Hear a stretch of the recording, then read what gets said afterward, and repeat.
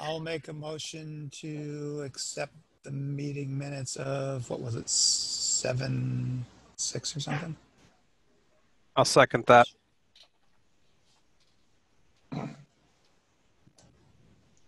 All in favor? Aye. Aye. All right. Any Do we need to- discussion? Well, do we need to do roll call? Well, I did. Do we have to do an audio roll call, John? Because I just went through the whole list and I can see everybody. I don't think know. we're supposed to, but I don't know. I know in school. Yeah, we should do that because I know there's nobody in the public on, but it is being recorded. So maybe somebody that's bored on Friday night will want to watch this. So I'll start with myself, Tim DeBrio. Tom LeVay. Right. John Deck. Okay. Oh, sorry. If you call the names, Tim, and then we can just say yes, and then Okay. it's harder. Then we won't talk over each other. Sure. Sandra Jones. Yes. Michael Keister. Aye. Chris Sterndale. I don't vote. He doesn't vote. Yeah. Tom Bukowitz. Here. Kelly Gordon. Yes. Tom LaBelle. Yes. Sean Green. John, are you muted? I can't hear you. These headphones don't work. There Sorry. Yes, I'm There here. you go. Yeah. Yeah, John the Decker. headphones. Yes. Michelle King. Yes. Jim Stevens. Yes. And Lorraine Petrini. I don't need to say yes or no, but I've got everybody noted. Okay. Are you going to do the public minutes from 2/6 as well? Yes. Okay. All right. I'll make a motion. We accept the meeting minutes from February 6th as written. I'll second. All in favor? Sandra Jones, yes. Michael Keister, yes. Tom LeVay, yes. Thomas Butkevich, yes. John Green, yes. King, yes. John Decker, yes. Kelly Gordon, yes. Jim Stevens, yes. And Tim DeBrio, yes. And Sean Green, did we get you? Well, did he already do it, or is he doing it now? Oh, Can you guys still not hear me? oh no, we can. Okay. I just had to switch out the headphones. So yeah, I'm a yes on that. Thanks. Okay. Thank you, everyone. So I'm taking it. There's no abstentions, and since everybody voted yay, wonderful. So we've got both of the meeting minutes from 2/6 and 7/16 approved. Who was able to attend? I know John Decker, I did see you on the list for the budget, the finance workshop. And Tom, I think you were there, and Sandra, you were there. I was not able to. I canceled at the last moment, but I got all the information anyway, so I was able to review it and read it. Okay. I'm reviewing the materials now. Okay. And Tom, I was you were able to. Yeah, I was able to attend. Okay. So any thoughts? Does anybody have any thoughts on how this was my third conference, but anybody that has gone for the first time, I'd be interested to hear what you thought. I had technical difficulties with it. I was hoping to be able to take care of my attendance on the desktop rather than the phone. I like to see a larger screen than what's available to me in my hand. And I found that when it appeared that whenever the speaker was putting up a new slide on his shared screen, there was about 10 seconds of audio delay, or not delay, but just audio silence. And so I missed a lot of what was said, and often critical portions of it, I believe. I did transition to the phone during the lunch break, and from that point forward, I was just having to squint to see the the shared screen material, but otherwise I was able to get it with full audio.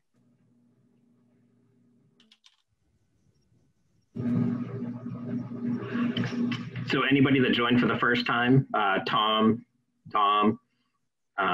Sandra, you weren't able to make it. What did you think of the information that was provided?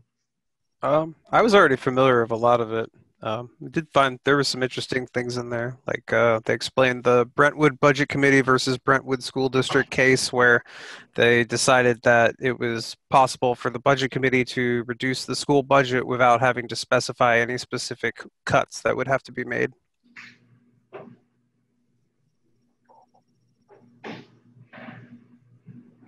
And how about you, Tom? I wasn't able to. Oh, you weren't able to. But I have all the materials and I'm going through them. Okay. Now. And for those of you that weren't able to, I did reach out to them because they did say we would be able to share access for all of the presentations. But I know the first few presentations, or really the bulk of the morning, I thought was most beneficial especially for newer members, to learn a little bit more about your responsibilities. To be honest, I thought the content was better than any of the other two I've been to, which was interesting, it being virtual. John Decker, what did you think? Because you've been to a few of these, haven't you? Yeah. The first session, the morning session, I usually find the most beneficial. Like you said, that makes a lot of sense. And I did join on the computer, didn't have really any difficulties until like the first afternoon session, when she said to switch the session thing, and mine just hung up. But then I was able to actually join with Zoom directly. So that was really helpful. It just took me a while to get in. And then of course the lady in the last segment had her own difficulties with her mic dropping out. But which I was kind of bummed because I was really looking forward to the tax session. So, but yeah, I mean, it's really helpful. It's just a great refresher. We missed the meal this year, which kind of stunk, but I cooked a great lunch, John. Good. Yeah, 15-minute lunch. That was really weird. Very generous. And you have to go make your own sandwich, yeah. Yeah. Well, I did send this lengthy document to everybody. It's like 150 pages. I know it's a lot of reading. You printed it? I did. I printed a copy. I don't like reading on a screen. I cannot read 150 pages on a screen. My eyes would go crazy. So, but if you, I would encourage you to kind of peruse that document, because there's a lot of great information in there that pertains to this committee and what our roles and responsibilities are. But if you have any questions, don't hesitate to bring them up to the committee as you're going through that document. And again, I will try to follow back up with the association to see if we can find out how I can share the rest of the presentations with the rest of the committee if you want to go on and watch them. That would be very helpful. Has anyone gone back to the recorded session and perused some of that material? No. I have not. But that's what they said would be, we should be able to share though, right? Correct. It's just right now, the only way I can share is by sharing my login information with everybody. I'm not sure if that's what they want me to do. I mean, there's nothing private in there, but I wasn't privately texting anybody or anything like that during the presentations. But so hopefully they get back to me soon so I can share the information while it's relevant. Any other feedback on the workshop? The first part of the morning, the session on the segment on the governor's directives, emergency directives, I thought would be very, very important to us, and that's much of what I missed. So I'm hoping to be able to recover a route into that sometime and see what it was. And maybe when Chris covers some of the town stuff, he can talk a little bit about some of the information or some of the stuff that the town has done to get some state aid and state funds from for relief. And Kelly as well. Yes. Okay, if there's no other feedback, we can move on to the agenda. For those of you that are new to the committee and we typically try to plan our agenda well in advance so you can plan for our meetings. In years past, the meetings really ramp up starting in late December and into January. This year, being that we're now SB2, we essentially follow the school board, how the school has done their budget and deliberative session. Will be on that same schedule. So essentially, we'll be having two deliberative sessions or hearings, one for the school, one for the town, and as well as hearings. And they'll both be, for the most part, in the same week. So prepare yourselves. It should be a busy month of January, and I don't think we're getting any snow this winter, so we should be fine. So typically we meet on the first and third Thursday of the month going into the busiest part of the season. And as Mr. Sterndale pointed out so nicely, that it just so happens that two of the Thursdays, or one of the Thursdays we would normally meet, is on Christmas Eve and the other one is on New Year's Eve. So those two in December are definitely out. And given that we'll be leading into the month of January with a very busy month of January, we're going to have to plan ahead as far as what we want to do. Mr. Sterndale and Mrs. Gordon, I'd appreciate your feedback on kind of working backwards from the dates in January as to how you feel the budget committee should plan our schedule, I guess, in December, when you'd be able to present your proposed budget and then a final budget proposal to the budget committee. So I guess I'd be looking for feedback from you so that our committee can move back and build our calendar.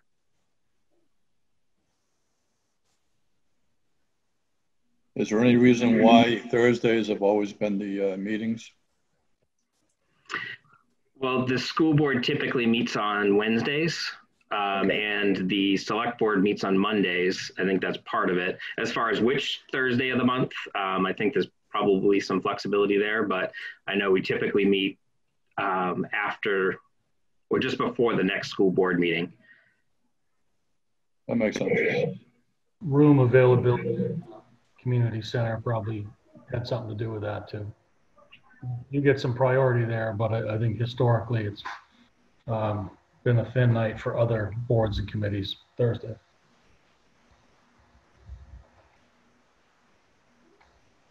So are you looking for us to look at our timelines and then bring to you guys our timeline so that we can kind of coordinate how to plan our meetings? Yeah, I mean, I think we're basically going to have to be 3 to 4 weeks ahead of where we have been in years past. When I think so too. Yep. So yeah, I was hoping, just so everybody is aware, I'll give you some of the deadlines that we have. But we have to hold our deliberative session for the town between January 30th and February 6th. So that's when we have to present the actual budget to the town. And that's when, like town meeting day used to be, we can debate the warrant articles and the budget itself. And then then it's going to go on the ballot in March. But working backwards from that, the public hearing on the budget would have to be the week of January 19th. So again, that's almost 3 weeks ahead of when we've done it in the past. Which, Mrs. Gordon, you can correct me if I'm wrong, but that's pretty much in line with the school board's calendar, correct? Yeah, it's exactly the same. Yeah.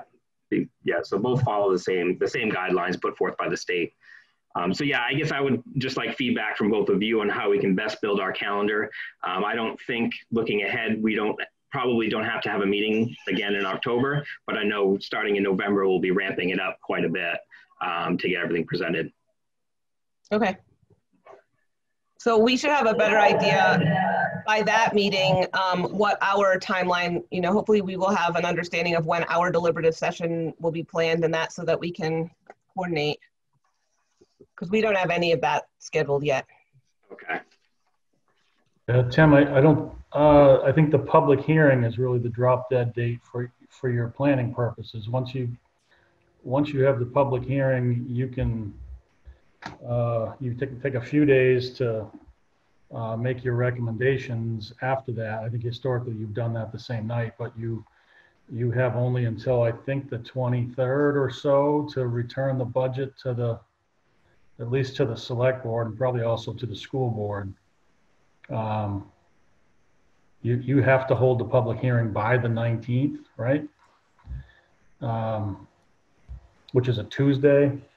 I think historically you've left yourself a little room for weather.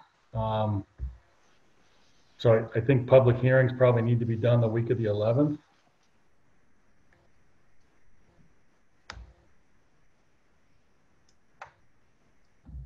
So it looks like between the 13th and the 19th. Yeah. And then we have to have that completed and delivered for the 21st, Chris.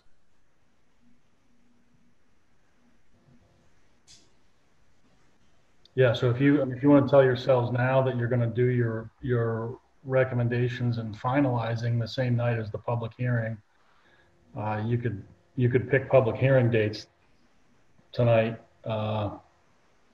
That I think would help us build back a schedule.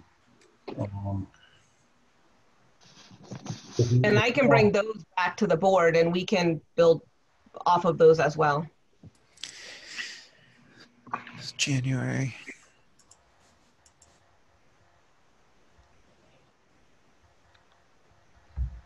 And I think so, given the short time frame, we would probably appreciate some guidance on how many nights you want to hear from us. I think historically we've scheduled a whole bunch and then dropped a few of them along the way, but I don't think there's room to do that anymore, where we're now crammed onto the school schedule, same schedule as the school.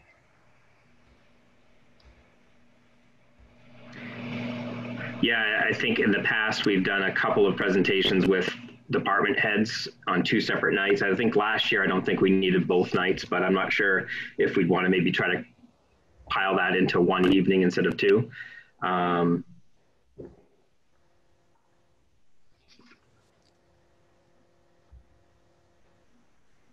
So, Mrs. Sterndale, you'd like us to select a date for the public hearing right now? Is that what you're thinking? And during that week in January? Are you gonna do them on 2 separate nights? One for the town, one for the school? And if so, at least what week does that fall in? Are you gonna do them on the same night? Are you,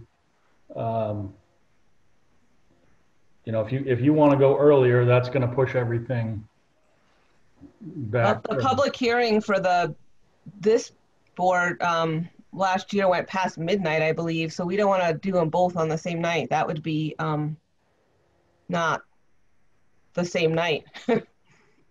I would agree that it would put too much pressure on everybody, the board as well as the people who are presenting, if we tried to do it in one night. So I think 2 nights is very definitely at least needed.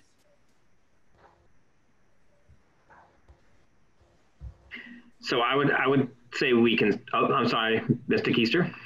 I just wanted to mention that there's a possibility that there will be a school bond hearing in that mix as well. Okay.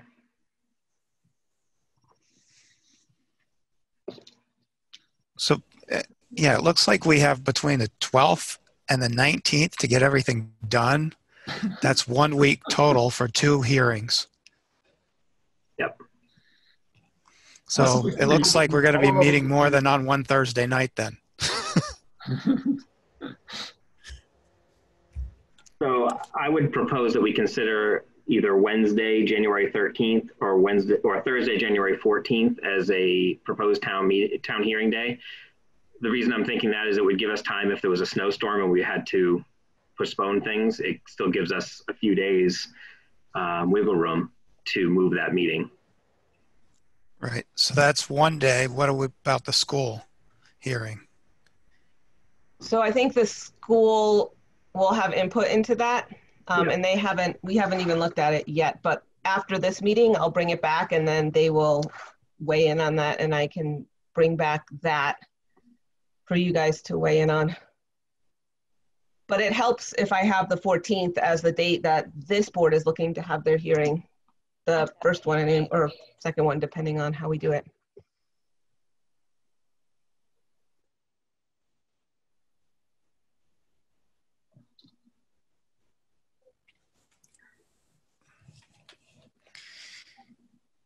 Any other feedback on that? So I guess I would move that we propose that we have our hearing on Thursday, January 14th. I agree. I think that's great. For the town.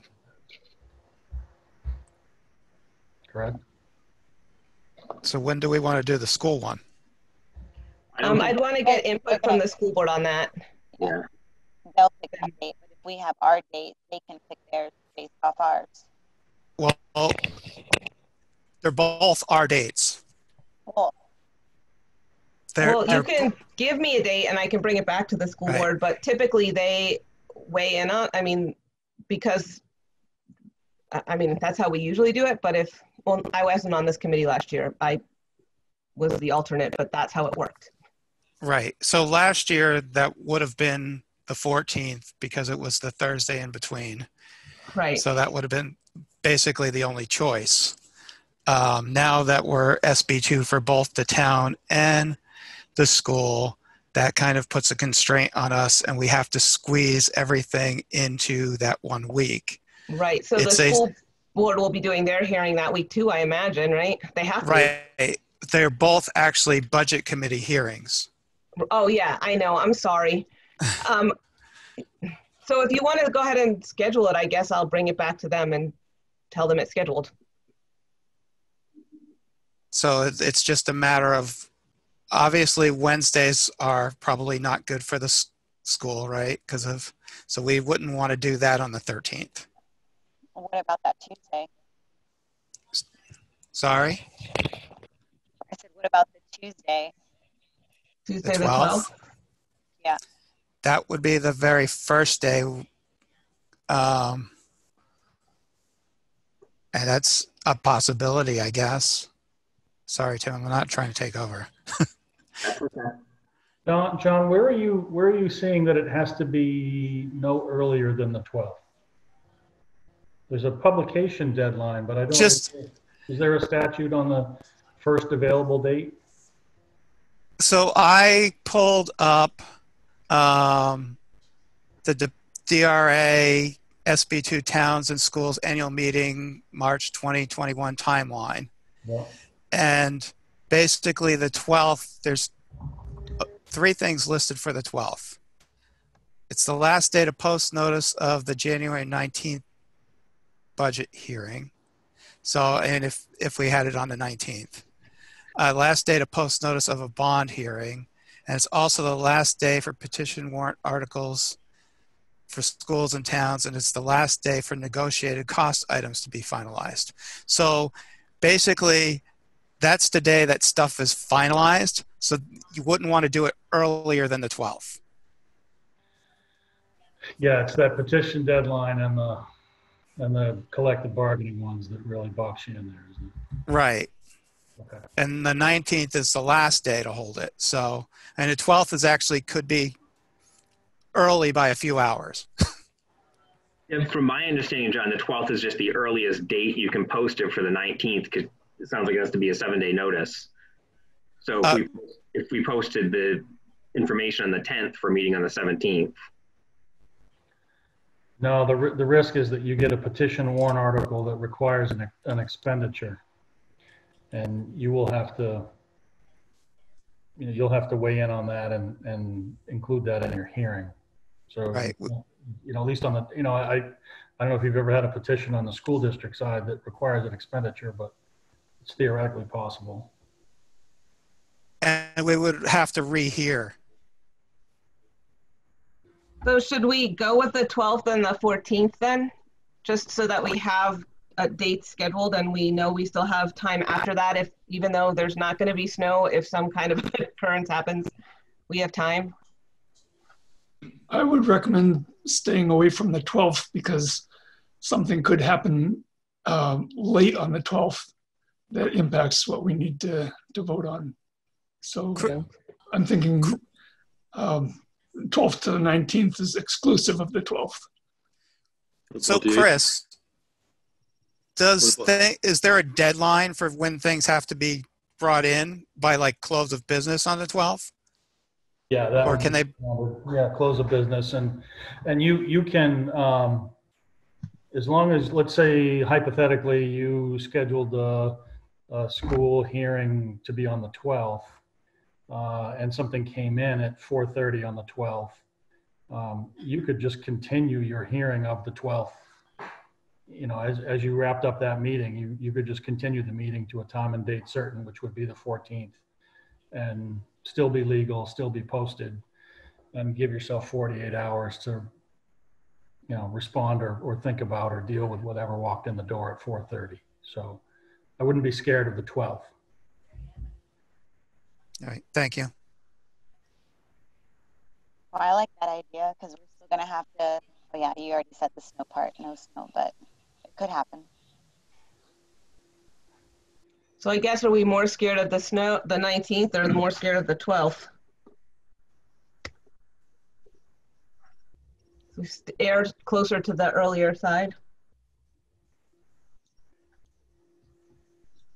At the rate we're going, you may have a Zoom backup for your public hearing anyway, so weather wouldn't be a concern. Oh, true.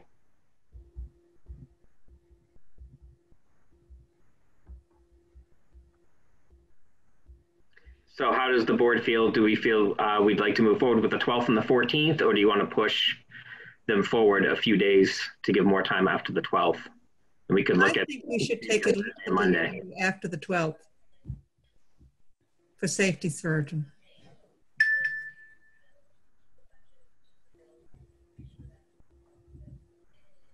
What would you propose then, Sandra?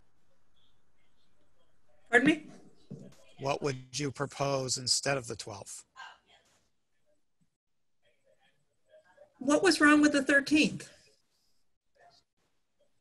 It's 2 long nights. Yeah, those meetings tend to go till after midnight, and then we have to work the next day and then do it again. Yeah. Okay.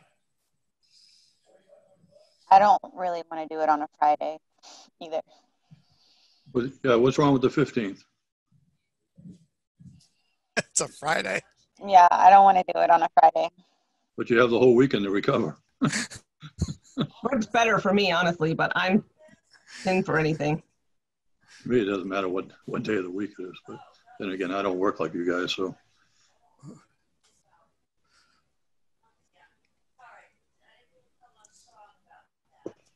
So then I would propose we consider maybe the town on the 14th and the school on Monday, the 18th.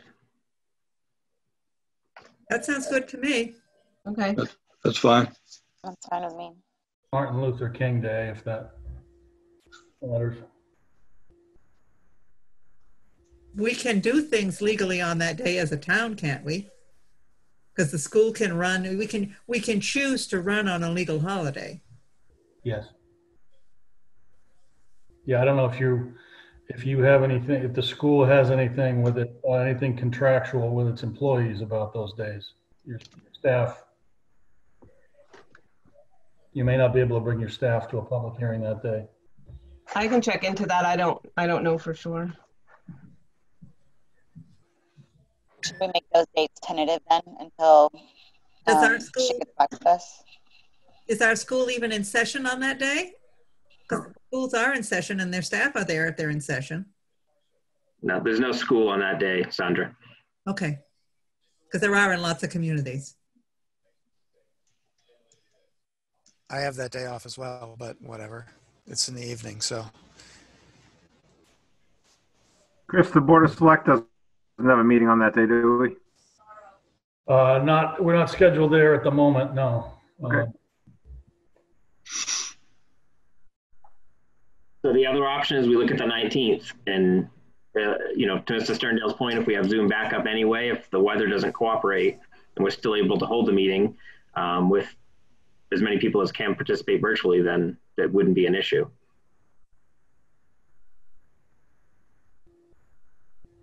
But I guess, so Mrs. Gordon, do you want to check with the school and find out if the 18th is even an option for them? And then if not, we'll have to look at the 19th. Yeah, I will. Okay. Tim, the downside on the 19th, it's a rare occurrence, but should there be a power outage from a storm or any other reason, Zoom wouldn't work so well on a power outage time. In person wouldn't either.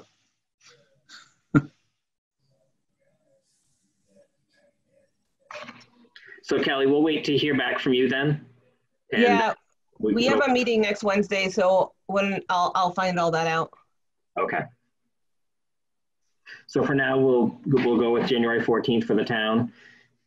Potentially, we'll pencil in the 18th for the school, and we can work back from there for our schedule for the month of December and November to get some proposed budgets to us. Does that sound good? Good to me. Okay. Yep. So then we will plan our next meeting, unless the board feels that we should meet in October to discuss. Based upon the content for today's meeting and looking at past meetings, I don't think we'd have any additional financials to review. So I'm not sure if it makes sense to have a meeting again in October. So I'm thinking maybe we plan to meet again on the first Thursday in November, which would be November 4th. Good with me. No, that's 2021. No, the first Thursday in November is the 5th. Yeah, the 5th. Yeah. Is that good? Is that what we're doing? We'll do. How many total meetings do you think you're going to have? We're going to have. How many times is the school board going to come in front of the budget committee? Just once? Normally, it's been at least twice to present a proposed budget. And then we meet after that as a committee on another meeting and then give the feedback back to the school board. Okay, I'm just counting up the days just to make sure that we are. So when January comes, the beginning of January, we got 2 months in order to figure everything out. So it's a total of 8 meetings if we do one a week. Roughly, give or take. I didn't actually look on the calendar, but. So if they come back twice, you got 3 meetings, towns 4, you know, granted no delays. If you want to meet with, you know, the highway department, the police department, or any of those, you got another meeting set up for those guys. I just don't want to be cutting ourselves too thin. Seems like we have 3 extra weeks, but hope nobody's opposed to scheduling 2 meetings in a week. I mean, so go ahead, Tim. Sorry. Unless the town or the school board's ready to present a proposed budget in the month of October. Well, I know in October. I'm just, you know, but I'm just saying though, just any preliminary stuff we need to get done should be taken care of. So one of the things that the guy in the budget workshop said was that when he was on budget committee, they would meet with the department heads at the same time as the select board, basically, and kind of like do it on a Saturday and kind of just, not that I'm saying we want to do it on a Saturday, but that's what they would do, is do it on a Saturday, have them all come in and make their case for their budgets. Kind of stack them all up in one day. Mm-hmm. It makes sense. Yeah, it might have to be an option just because of the way the time is scheduled. And remember, we're going to be all done with this way earlier than we usually are because we don't have, after the last week in February, we don't have to worry about anything. Right. It's a deliberative session, it's going on the ballot and the town is going to decide. Correct. I think right up until the night before town meeting. Yeah, I think realistically we're going to have to plan on thinking about having 2 meetings in a week at some point in time, just because especially if we're normally meeting on Thursdays, knowing that Thursday, December 24th and Thursday, December 31st, I have a feeling nobody's going to want to sit down and meet with the town or the school to discuss budget. So I think realistically we're going to have to get creative, whether it is like Mr. Jekyll said, meeting on a Saturday with the town and all of the department heads and looking at the budget. Although last year we did that, I think, just with the highway department. I don't think we met with all of the departments because we didn't need to. So I think it just depends on what's being proposed. But I remember the fire department coming in and talking a little bit about their needs. but we're on such a compressed schedule. It's a lot.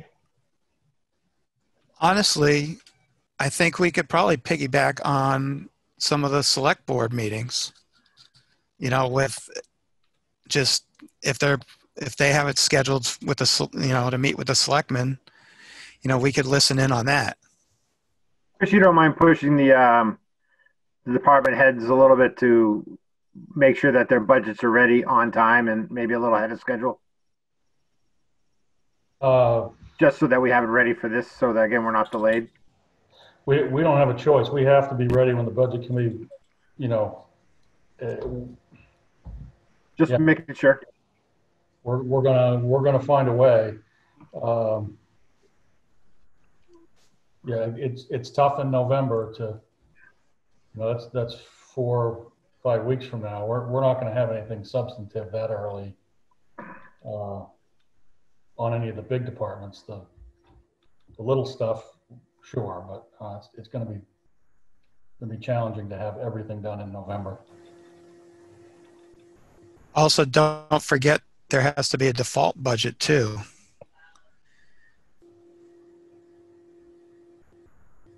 It's a big change. Yep. Okay, so I guess for now we'll focus on meeting on the 1st.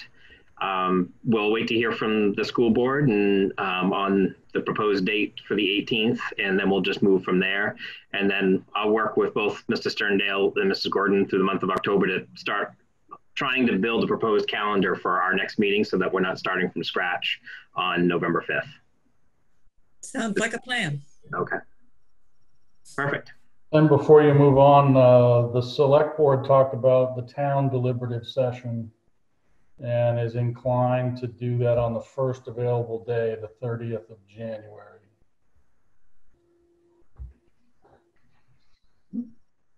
You're talking about January 30th, this Saturday? Right. Yep.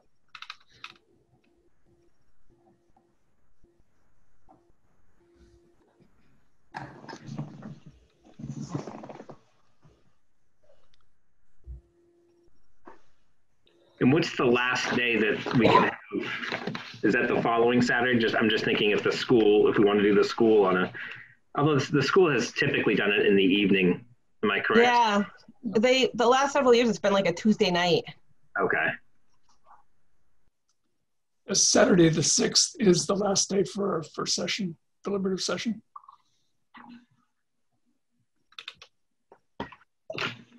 How does the committee feel about committing to Saturday, January 30th for the town deliberative session? That's fine.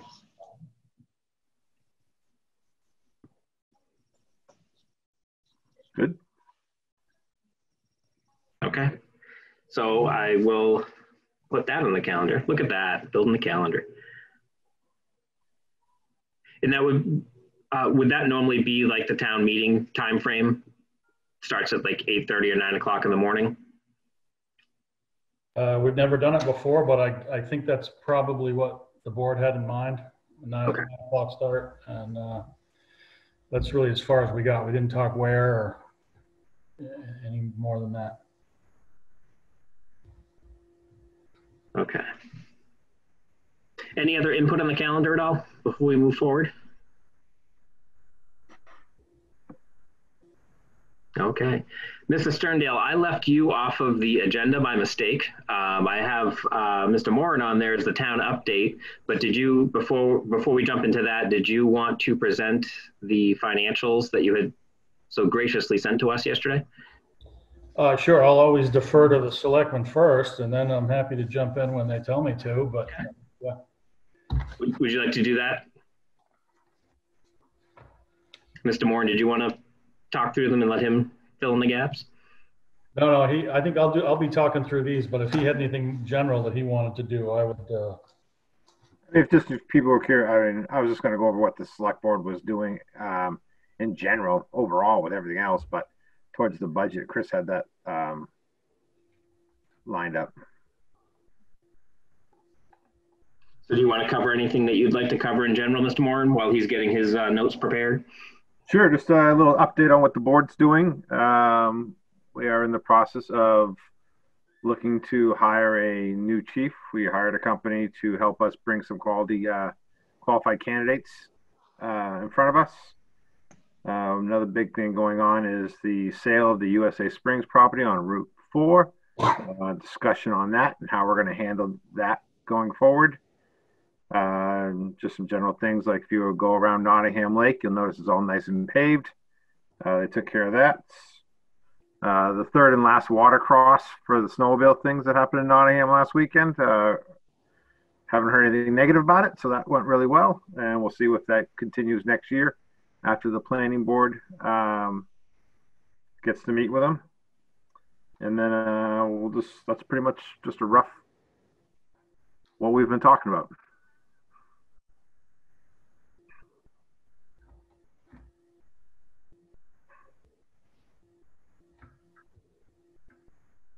Thank you very much for that update.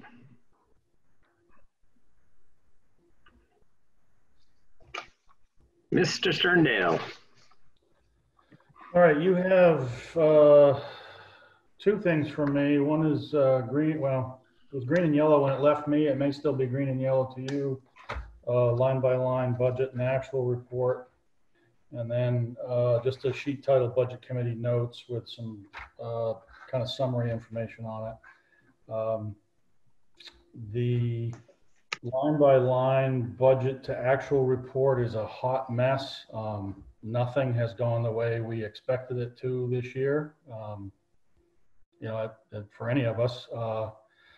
So the budget plan kind of went out the window. We've got a lot of lines that are unspent or underspent. We got a few lines that are way overspent. You know, I'll talk through some of those big variances here if you want to. More importantly, the big picture, we're really going to be okay. On the expense side, we're going to finish the year under budget, well under budget, perhaps 6 figures under budget. We have incurred some additional expenses, but also found some savings as a result of all the pandemic changes. We were really in the springtime. We were really more worried about revenue. Both our regular property tax receipts, as well as all our other flavors of taxes or non-tax revenue, particularly motor vehicle registrations. March and April, those just fell off the edge of the table. And we were really nervous about revenue across the board. But that has really recovered quite nicely. We're on track to hit our budgeted number for motor vehicle registrations, which is the second biggest source of income for us. That business, you know, broke down in the spring, but rallied over the summer. The legislature didn't take anything away. You know, we rely on rooms and meals tax grant and a highway grant each year. Those remained unchanged, and the checks are still coming in. And we've also got grant revenue related to the pandemic that we've been awarded and captured. So on the revenue side, we're going to finish right on the number, and we actually have some more coming. So we're gonna beat the revenue number for the year with the grants that come in. You don't see any. None of those are actually in yet, so we're not reflecting them anywhere. But we could beat the revenue budget by 6 figures as well when it's all said and done.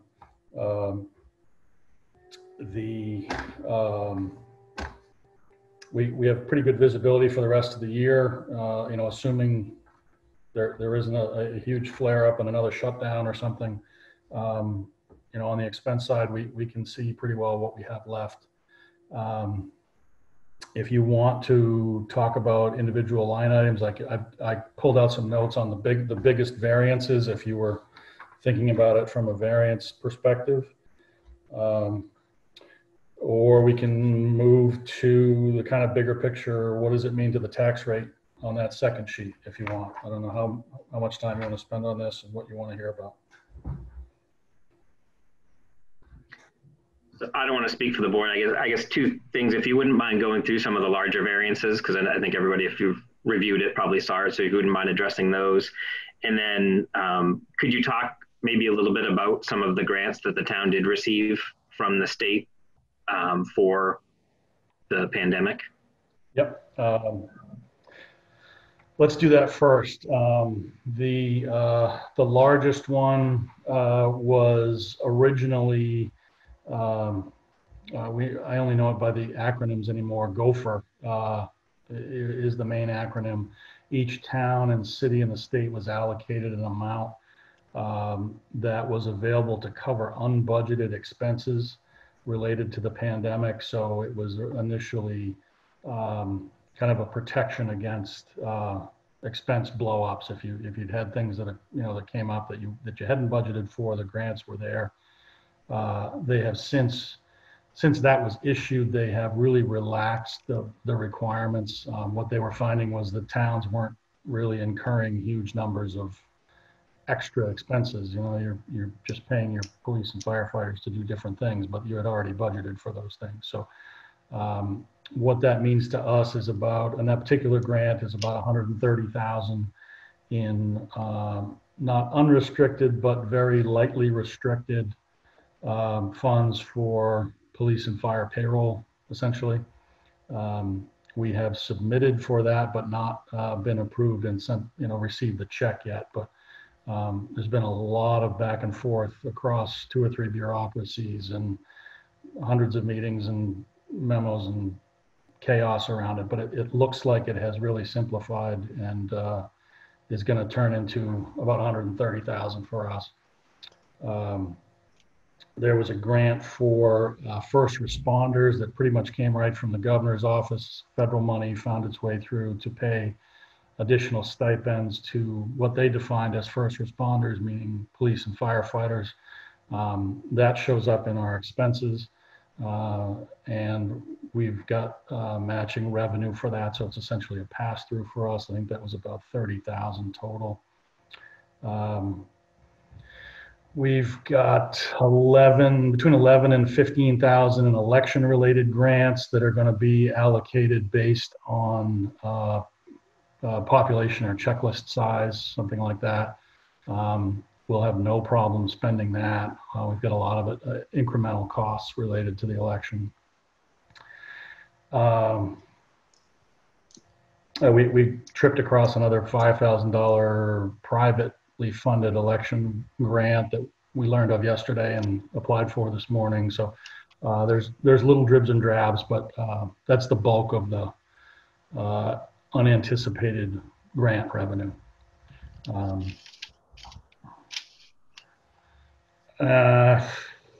the expense side, I'll give you have line numbers on the left-hand side of the sheet there, and I'll call out some of the ones that are worth mentioning. We'll start with elections and the town clerk. Let's start on line 26. You'll see we're well over there. Perhaps the town clerk and the recycling center are the 2 places where day-to-day work has been the most disrupted. It's where most of our interactions with the public are. It's where most of our kind of foot traffic used to be and still is. Lots of changes in how the town clerk has been operating. A lot more mail traffic, a lot more electronic traffic, which still requires paperwork on our end. And now a significant increase in absentee ballot work. I think we're at 800 absentee ballot requests for the November election right now, out of a checklist of 3,500 or something like that. They're on top of it, but it is a lot more extra work.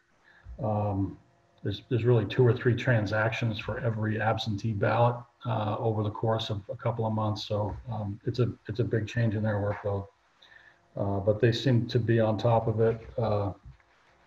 It's going to be a long day in early November, but they seem to be on top of everything there and have what they need. We've got the equipment we need, or we are acquiring it. I think we still need some help that day. if anybody's interested in working at the polls. But generally, we're in good shape. We'll be back at the school with what we think is a similar layout, and I think we're ready. You see election costs being all over the place on lines 35 through 43 also. That's all shuffling out there. Line 78, that's where our 5-year revaluation costs are passing through there. We have a capital reserve fund that's going to pay for those. So those expenses are going to come out of there at the end of the year. That work is pretty much done as of today. We did the last piece of that. We have some more bills to pay for it, but that's all coming out of the reserve account. So those expenses will leave the operating budget. Line 82 is our legal. The courts have slowed down. We have we now have 3 lawsuits brewing or underway, but they're really creeping along. So those costs have not come in as fast as we expected. They won't be any less, but they're just going to be slower. So for that and the town attorney, could you just talk to the total? Line 81 is overspent to the budget, and where's the rest of that coming in from? If you look at line 78, 78's got an actual expense of 32,000 and change. That is the revaluation costs. Those expenses are going to come out of a different account at year end. So we're not 32 over. We're right on in the assessing. So the 6121 versus the 37 on line 81. I'm just trying to figure out what's summing up to which lines here. Yeah, sorry, I skipped ahead there a little bit. Line 81 is the sum of lines 69 to 80. Oh, okay, thank you. All right, and so that'll come back into line when line 78 goes back to 0. Thank you. Make sense? Yes. Yep. Thank you.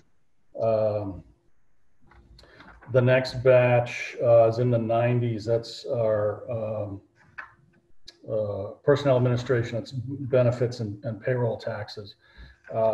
We've had vacancies in police and fire. Those are the 2 big ones. We're saving money on vacancies. And line 90, which is titled FICA, we're going to see we're going to continue to be well under budget on that line because we're capturing some tax credits, also pandemic related for employees out on FEMLA, Family Medical Leave Act.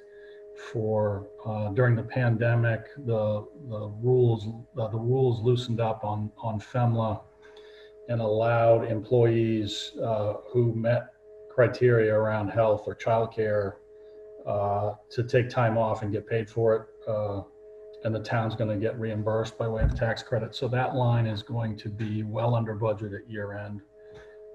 We may have enough credits in our pocket to finish the year there without paying any more FICA taxes. You see the vacancies affecting lines 91, 92, 93, 94. That's all retirement stuff for our career, police and fire mostly.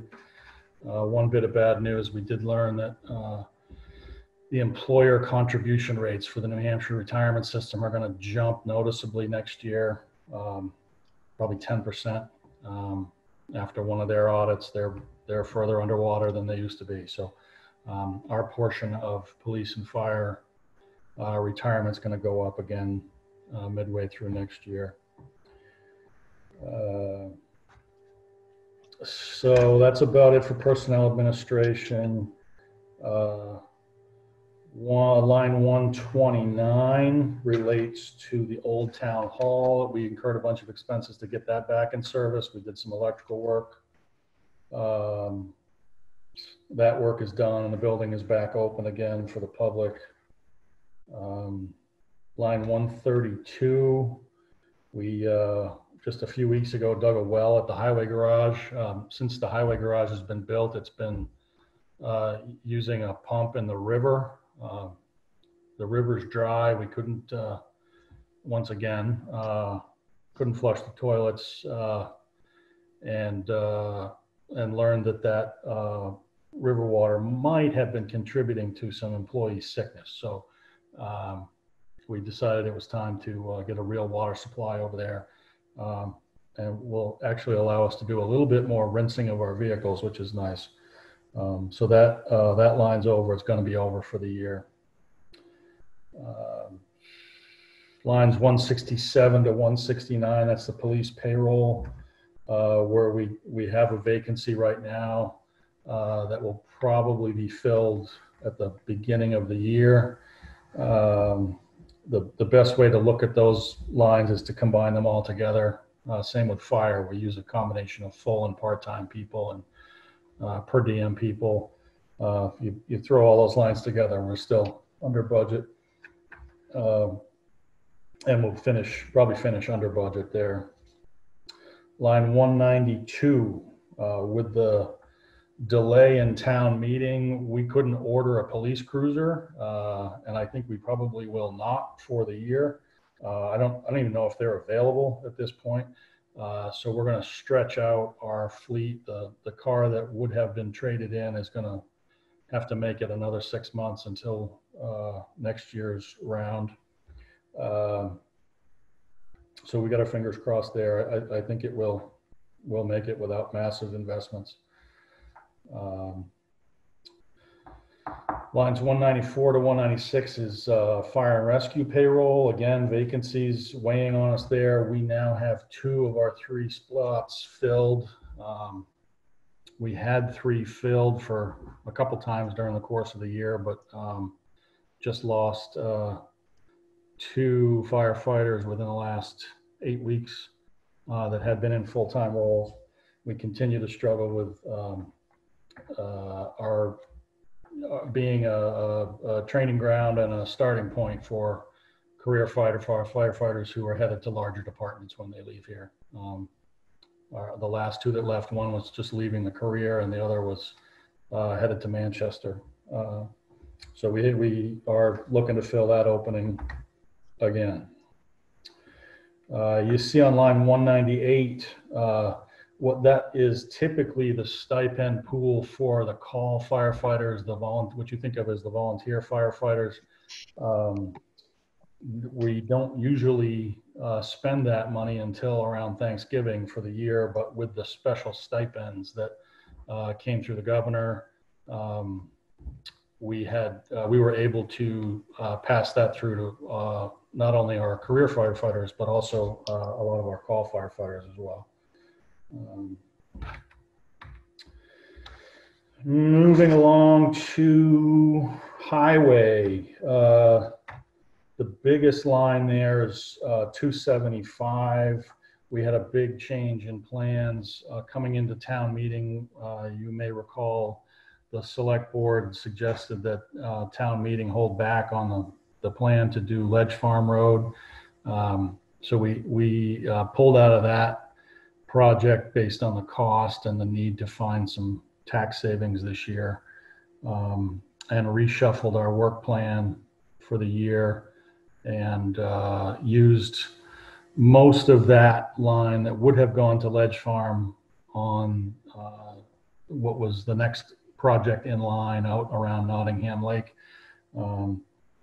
We're not showing any expenses there yet, but we just, since this was printed, we paid the first of those bills at 117,000 or something. So we're gonna end up using most of that line by year end. Most of the work is done. We just haven't got the bills for it yet. And in recycling, solid waste, if you look at line 280, we're crushing that budget in a bad way. We are experiencing increased hauling costs on a per trip basis. We just got dinged with a rate increase there. And we're also hauling more with the changes in the materials that we're not recycling, particularly cardboard. So with all the changes at the recycling center, this is where it's showing up financially. As I said earlier, that and the town clerk's office are probably where we're feeling it most, feeling the pandemic changes the most. Some of that will return to the old normal, and some of it probably won't. Hauling costs for all recycling centers are really climbing, in addition to the disposal costs that creep up every year. Not much change on the revenue side for what's selling and what isn't. There really still is not much of a market for most of our recycled material. Chris, what's the deal with the cardboard? Cardboard right now we are putting in with paper, so it's getting recycled, but it's we're not selling it as cardboard. We're just selling it as paper, so we make a lot less for it, and we have to transport it more often. What's causing that, though? Our choice to not bale it, not have people bring it into the building and bale the cardboard. I see. That was primarily reduce the foot traffic, reduce the contact for our employees of, we touch every piece of cardboard that comes through in order to bale it. So we may have reached the point where we could start doing that again. We're down a person over there as well. And that's a very labor intensive process to touch every piece of cardboard that comes in. So we are going to go back to baling cardboard as soon as we feel like we can, and as soon as we know we don't have to flop back and forth. We've been really careful to try and not turn the switch on and off and on and off for our users up there. It's really hard for people to, it's hard for us to lay changes on people at the recycling center. People have been doing things a long time the same way. It's really hard to communicate everything and get everybody's routines changed. We don't want to do that often and on and off and on again to the users at the recycling center. So, Chris, can I ask a question about that? The cardboard situation. So we get less money if we throw the cardboard in with the paper, but that can be done. Essentially, people can just throw it in there. It doesn't have to be handled or have any labor associated with it versus baling. What's the cost breakdown on paying someone to bale it and handle all of the cardboard versus just accepting the lower price and having the convenience of just throwing it all into the dumpster out there and having it unattended? We're going to do that math. We need another month or two of data from our sales of the materials or our disposal costs for the materials. We are thinking about it the same way. We just, the lag on billing and shipping and all that stuff, in order to get to enough information to really study it, you need several months. So we're asking that same kind of question. Gotcha. Is there any state law about we have to have attendance for various things? No. Okay. I had noticed something with Stratford about that, and so I was questioning that because I kind of like the move where they put the aluminum can bin outside and all that stuff. A previous place I had lived, the recycling center had no employees on site whatsoever. There was just massive, essentially dumpsters for each item, and that always seemed to go pretty well. Yeah, I think we may need to have, our people are licensed operators, and we probably need to have a licensed operator on site anytime we're open. I'd have to go back and look at the regs, but the users need it, not only because we need to physically move a lot of the materials we're dealing with, but people just need help knowing what to do. So. But I think we'll do the same thing with aluminum at year end. We'll say, is this just as good, not crushing the cans and selling them, shipping them less frequently. When you crush them, you don't have to bring them as often. I think we've probably come close to making up our mind that we're not going back to doing cans the old way. The workload versus revenue difference and all that stuff is, and the ease for the user to be able to do all that outside is all. I think that decision's darn near made. Great. I don't think we're going back, but we are thinking about it the way that you laid it out. Excellent. Thank you. And then the last on the expense side, both rec and the library are where we've seen the greatest curtailment and activity, and you'll see that those budget line items are way under. We're in both places trying to come back to the old normal and level of programming, but obviously have not reached that point yet. Those will all finish well under budget.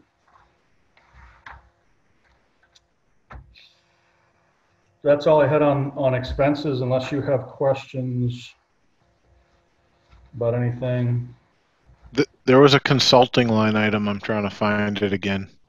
That was in an overspend. I'm not sure if that rings a bell right offhand. That's probably that's in high. It's probably showing up in highway. It's around $11,000 maybe. That is we're doing boring studies and some engineering evaluation of our gravel pit. That's one of the uses that we'd identified with the change in plan around Ledge Farm Road and that $300,000 line item. I think we're going to see that report shortly, but we're trying to find out how much winter sand. We use the pit really for winter sand. How much winter sand do we have left? And do we have a market available to us that might be interested in buying whatever else is at our gravel pit? And that's what that's doing. Thank you.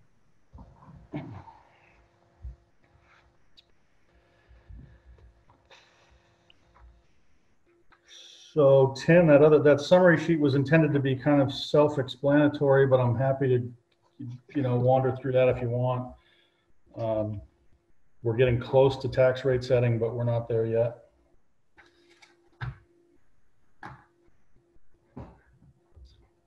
I don't have any questions on it. Does anybody else have any questions on the budget committee notes that Chris had put together on the tax rate?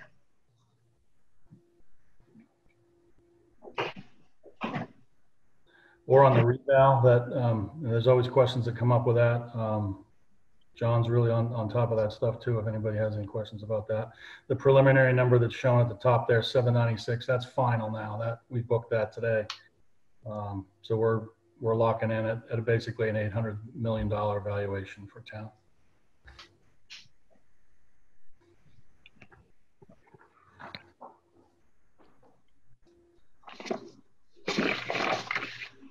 Well, if there's no more questions, thank you very much, Mr. Sternville. I appreciate all the work. I know it's been a very strange 7 months for you, so we appreciate it. All right, thank you. Miss Gordon, you're up next. Is it, can I share my screen? Yep, I can. Okay, so let's see. I sent along the audited financials. I had presented them last time, and but I sent along the actual report of the audited financials from last school year. Our fund balance came back officially at $273,225.21.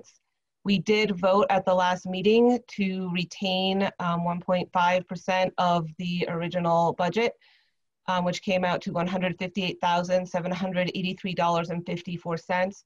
We did that with mostly because of the increase we're seeing with the COVID-related expenses, which I can share a little bit about. Our final unaudited fund balance then that we were returning to would be $114,441.86. And that's it's done and audited, and everything we're going to do with it is complete. And so we are in quarter 1 of our budget, and So I don't really have a whole lot to present. I just have it broken down by function here. There are no surprises. There is nothing alarming in our Q1. It seems that we have fixed the problem. At one point, our system was reporting out on jobs in 2 different places for some reason, but that seems to have been fixed. So we are on track with our Q1 financials here. This is the more important sheet I wanted to show you. So these are actuals, our cash flow in and our cash flow out. So right now we are fine, but if you follow this through, we are projected, this is based on, these projected estimates are based on a 3-year history. So we are projected to be overspending our budget by January 31st, which was really alarming for the school board. So a motion was made at our last meeting to freeze our budget and have the superintendent review any non-contractual spending to ensure that we do not overspend. And if there's a situation that arises where we may need to do that, the superintendent would then alert the board on that. We received $27,000 in grant money from the state for COVID-related funding. And so far we have spent way over that already. Just with our our PPE and updating our software for all of the remote services, webcams and microphones for live streaming and synchronous teaching. Go Guardian, which is a defense that protects our students whether they're at home or at school. We had to upgrade our internet bandwidth. We needed battery sprayers, mask respirators, adult and child face masks, Zoom software for all of the Zooming that we've been doing. Apple, we had to update our Apple iPads for the younger kids, storage containers, just things that we didn't expect. And so the CARES Act funding, I believe I don't think they've actually quite figured out what they're going to cover with that $27,000 and what is going to come out of the operating budget.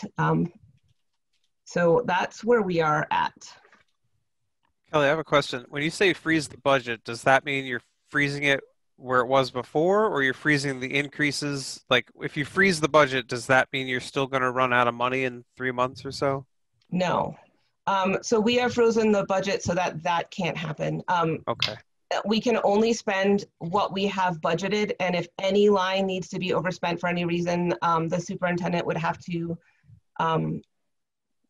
approve that and then alert the board so that we won't be overspending by January. Okay, thank you. Mm-hmm.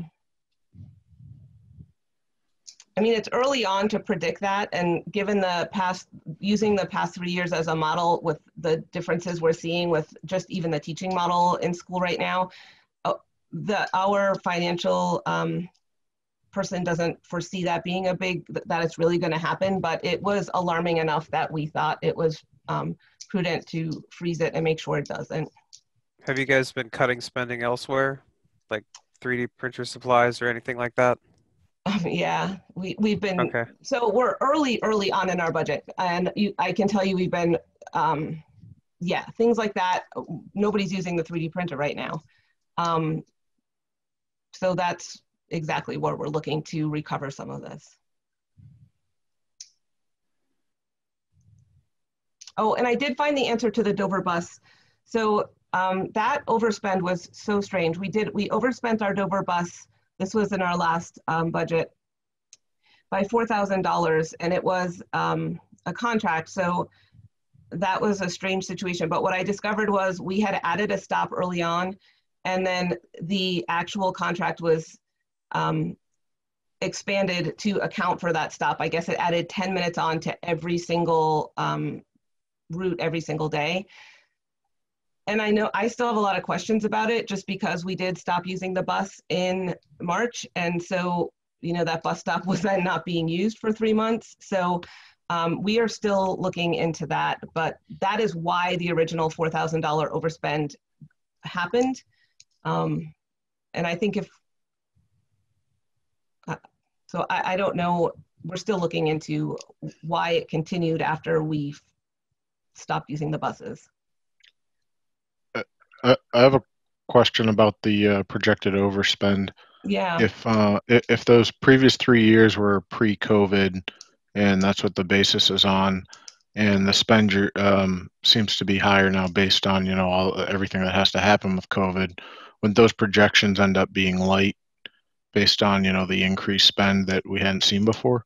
So we don't know because there's revenue offset too that we didn't count on, such as the food service right now. So we're getting extra revenue through that, and where there's fewer kids in the building. And so we really don't know right now. We're so early in our budget. We're hoping that by Q2, we'll have a much better feel for how accurate those are. Okay. But we wanted to be really careful because we can overspend our budget. Sure, thank you.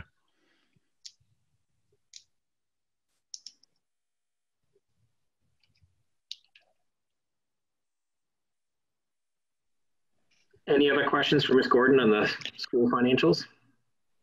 Sorry, I had one that might be sort of procedural or just a general question on the audited financials that were sent. Yeah. Under the other matters, there's a list of some conversation around a management's discussion and analysis, and that although it doesn't impact the figures, it's typical to good practice. So I was curious, is that just typical for Nottingham in general, or is there any other discussion around that? I'd have to get back to you on that. As far as I know, it's typical in general, and Nottingham needs to be sure it's happening. And that we had so much turnover in our whole department that a lot of the procedural stuff didn't go as smoothly as it could have, and there needs to be cross-training and all that kind of stuff. And so I think that piece of it was just to make sure that those things are happening. Does that answer your question? Yeah, thank you. I was just trying to figure out if there was any risk to the town of that not being completed in the financials from any type of audit perspective or anything like that.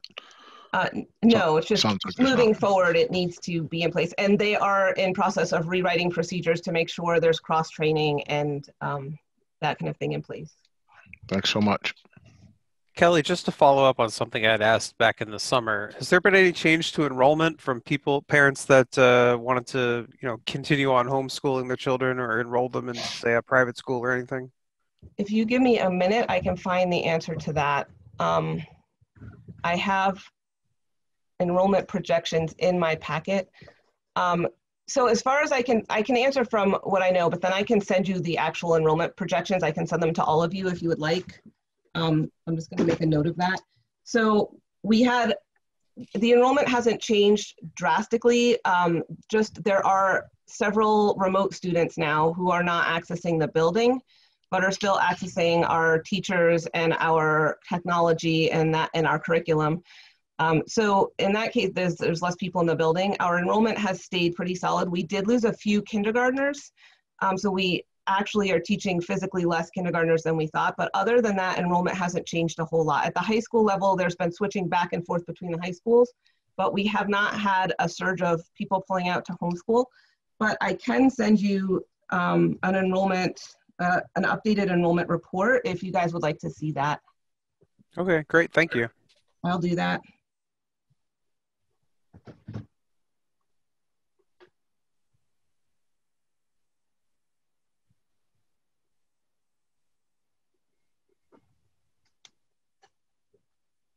And then do you have a new business person now with the school district? I know it was interim, but is there somebody full-time? Right now, we still have someone that we're contracting who is working 3 days a week. We are paying him hourly to do those 3 days a week, and we're paying his transportation back and forth. So right now, we are in process of trying to figure out whether it makes more sense to pay someone hourly 3 days a week to do the job, or to look for a permanent business administrator who would come in and do the job as part of our district. So that is, right now we're using that person that we have contracted, but we are looking to see what is the better option at this point. Thank you. Any other questions for the school board? Thanks, Kelly, appreciate it. Sure. On to the committee reports, and Mr. Decker, I apologize. I left you off with the SAU reporting, but I can add you just after CIP with Michelle if there's any updates there. But if we want to start with school facilities, Mr. Keister, any updates from that committee?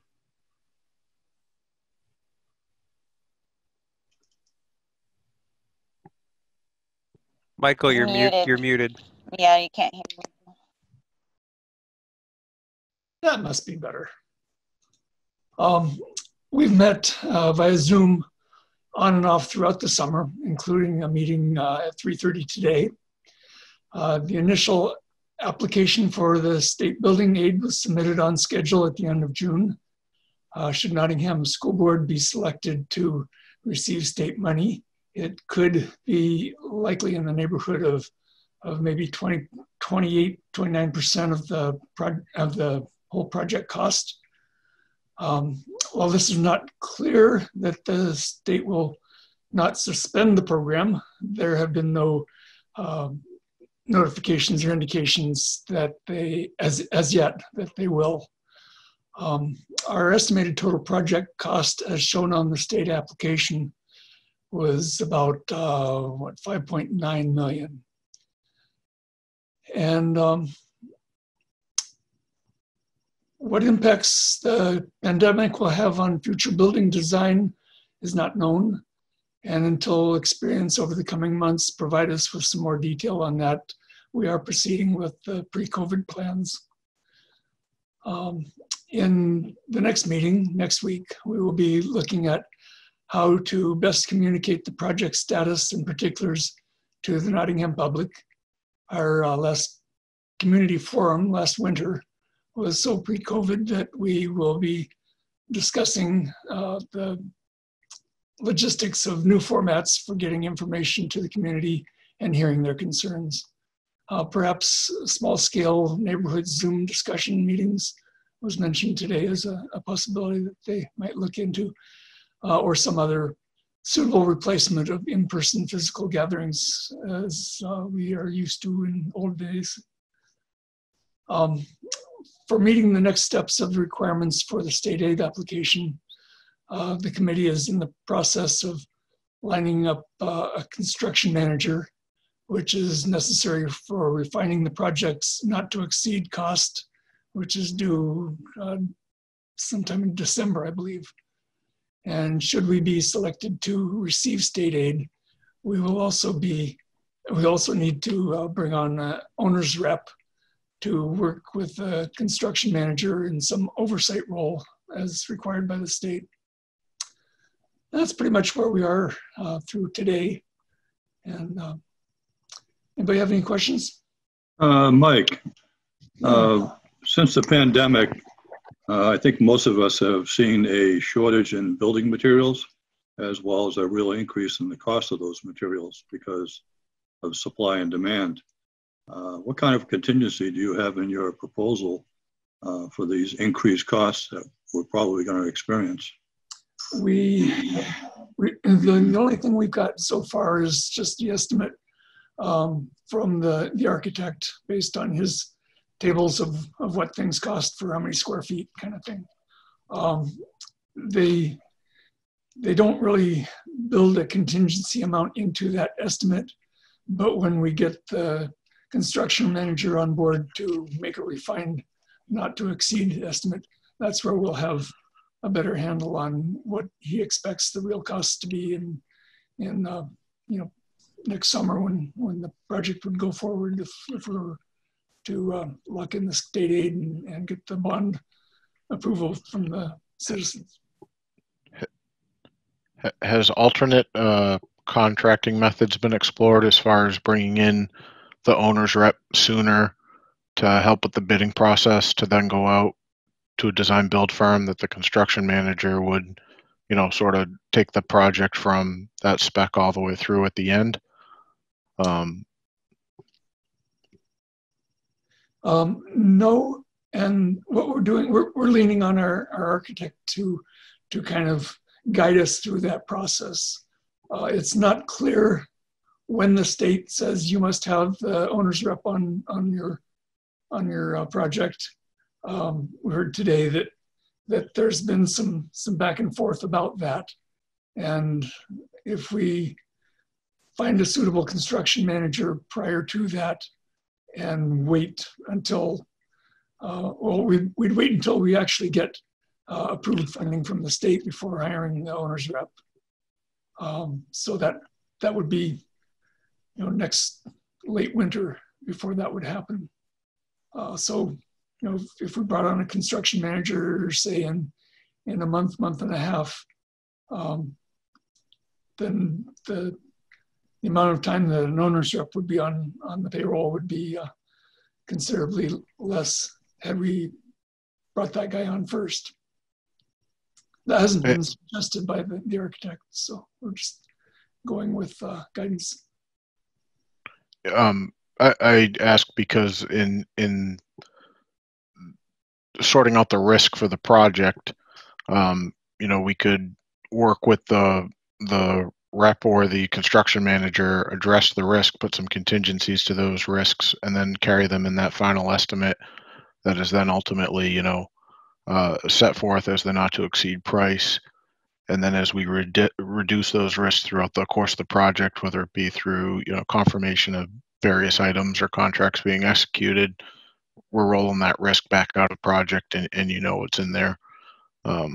So just curious to what that whole process is shaping up as. So yeah, I really don't have any experience to guide me in deciding what works and what doesn't. So I'm just kind of reporting what we've done so far without sharing any of my own personal guidance or expertise on that. Are you one of the bidders for, or has your firm presented a RFQ response? No, I'm not involved at all in the other than a resident of the town. I guess just my previous construction experiences bringing up these questions, I guess. Yeah. Thank you. Maybe we can find a way to get you to be involved in the committee. Yeah, that'd be great. Thank you. Okay, I'll mention to Susan that we have somebody that's got some expertise and interest. Appreciate it. Any other questions for Mr. Keister? Thank you, Michael. Appreciate it. Welcome. Moving on. Michelle, has there been any CIP update? No, I haven't received any emails about anything, but I think that was not any different than the person who had it before me. So, but as soon as I know something, I'll be the first to know. Thank you. And lastly, Mr. Decker, any updates on the SAU transition?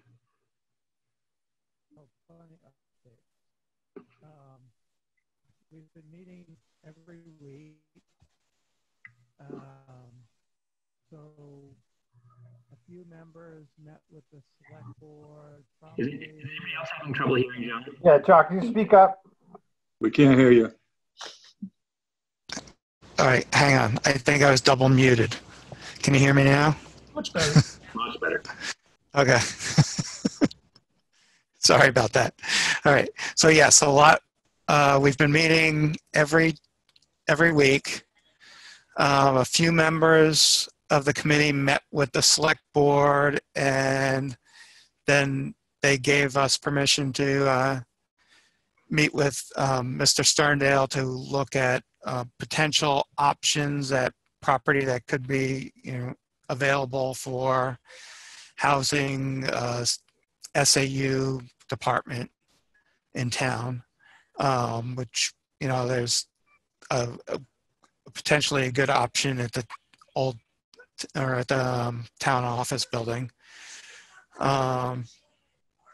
We've focused mostly on the financial aspects of the SAU and what roles and responsibilities and staff that we would need to continue if we broke off.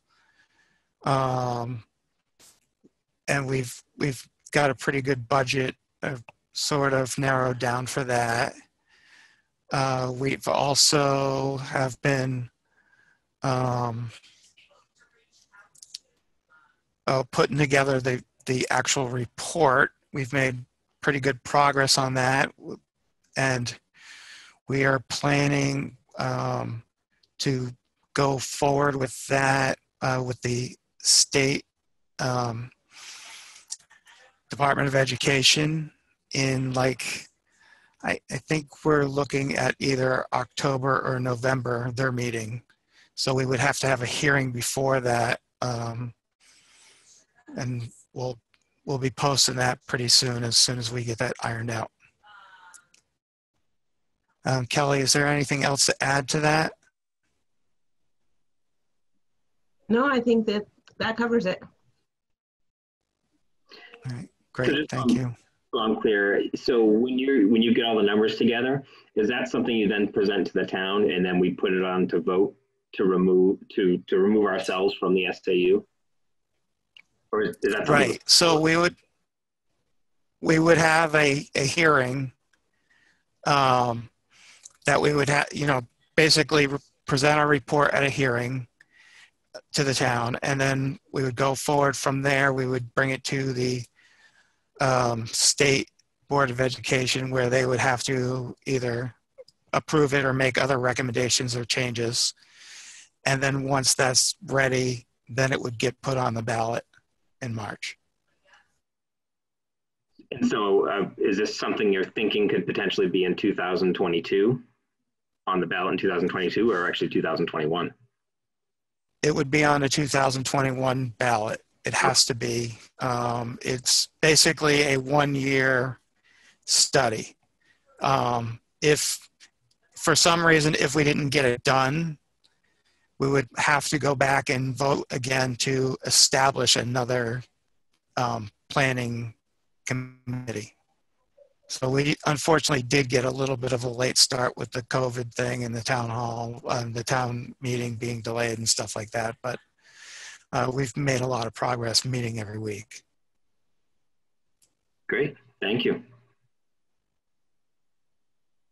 Any other questions? All right, thanks. Fantastic. Well, the next agenda item is reviewing the minutes and accepting the minutes. We've already done that. And so we're on to parting thoughts. Any parting thoughts from anybody? One thing I would like to mention is that I know that Chief Foss is retiring as of December 31st. Mr. Moran, I believe the town is doing some sort of virtual or some sort of retirement celebration for him. Is that true? We haven't finalized anything or what we're going to do. Okay. There most likely will be something that we're going to do for him as a town for all his years of service, but those plans haven't been finalized or put together totally yet. Okay, thank you. Anyone else?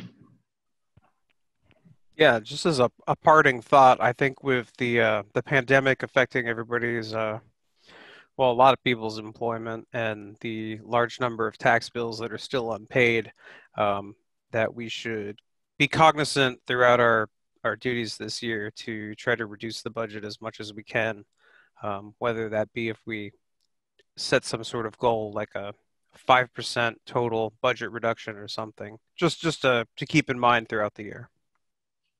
Yeah, Mr. Sterndale stepped off, but I did ask him for those numbers because you had actually brought that up at our July meeting. He had made it in his reply. It didn't sound like there were actually that more unpaid property tax bills than in years past or quarters past. It sounds like you might be seeing something different, but I'll put it in an email to him to actually present that to us at our next meeting. Okay. Yeah. Well, I mean, there was just last time I looked, there was 100 or so, and those are all people that are potentially going to lose their house. So it's something to always be thinking about that we are whenever we are spending money. Mm-hmm. Just so you know that the town, just so you know, the town of Nottingham, sitting on the board of select, has never or won't ever take somebody's house due to back taxes if it's their sole residence. We've never done that. We never will do that, as long as I'm sitting here. Just because somebody can't pay, because in the long run, the town always gets paid. So when they go to sell or something like this, when the tax lien, but we will never take somebody's house or kick somebody out because they can't pay their taxes. Yeah. Well, I mean, if you throw a tax lien on somebody and force them to sell their house, you kind of. We're not forcing them to do anything. I mean, they can pay it back. They can do whatever, but we're not going to forcefully remove somebody or take somebody out of somebody's house if it's their, primary resident because they can't pay their taxes. The town has been very lenient over the years, just as everybody knows, about offering help and assistance to people that can't pay taxes and working out deals with them in order to get themselves back whole before going to any, legal purposes or anything with them where, we're not in that market of taking anybody's. We're going to do the best we can. I understand. It's just. I think just if we're talking openly, Kelly, no offense, not to you, but it's the school that we're going to really watch out for that budget. That's going to affect your tax rate and your dollar more than anything else around here. You know what? I think we should. I think you should watch out for a budget. And the other thing is our evaluations are so much higher. I mean, it's just one more thing to keep in mind. Our tax rates are going up. The tax rate will go down this year. But, you're looking over 5 years from now because of the valuations being so much higher, then they'll creep back up again. It's true. If we go to $18 per 1,000, it'll level pretty much off of what most people were paying last year. But if it starts creeping up in 2 more years, we're back to 22, then people will actually see the real effect of this rebound. Mm-hmm. So that's what you have to. This year, I don't think we'll see too much panic in what people's taxes are going to be as an increase, where you'll see it more in 2 to 3 years, where your rate of taxes will go higher than what people's average income will increase. And that's and another place we'll see it is at our SAU as a whole. I mean, a portion of the 2-town next year SAU is going to go up, and that's going to affect our budget. So absolutely. That's why, again, from what John's committee was on, to try to find a way to, if we can get out of that and save the town $500,000, and that would be great. I mean, I'm all for it if we can save money and not all about the school budget. Yep. I think with as much bad news as we've gotten in 2020, it would be nice to give someone a lower tax bill in 2021. It absolutely would be. And again, it's not impossible, but again, we'll all do our due diligence, I'm sure. I just have a question for the budget committee. It's more of a procedural question. In the past, have we ever given some guidelines to the departments and whatnot in terms of what we would expect the budget to come in at, say as a percent, 2%, 3%, kind of give some guidelines for them to aim at instead of just doing a zero-based budget and coming up with some number that may not be realistic? Just a question for the board. Well, I think most of the departments that I know of, like the police and budget, there's standardized stuff that they're going to pay for every single year that's in there. It's usually what changes their budget is extra new costs that'll come in. If you look historically over the police department's budget, the increase that you see is, again, more for retirement things, state things, other, fees that have increased. It's not actually to do, or, town's growing bigger, you need to add another cop. Highway department's a budget where you can actually look at about expenditures and find ways to cut from them. That would be one way of, when we talk as a select board, something to look at, because that's a big expense, for what they spend. But then even the recycling, because so the numbers on there.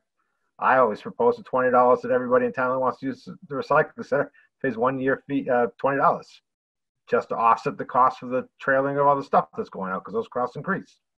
It's pretty cheap to get rid of your trash for $20 a year, but that's another thing that, we have to find ways to increase our revenue in order to bring down our budget on our end. So those are ideas. But again, I don't think it's fair to ask those guys to, put a number out there and say, see if you can hit it. I think that'd be a tough task for any of the department heads, especially with the employees being their biggest expenses and whether they're going to be there, not there. I mean, we could potentially just ask them to see if they can turn in a budget that's 5% below last year's. Absolutely. Nothing wrong with that.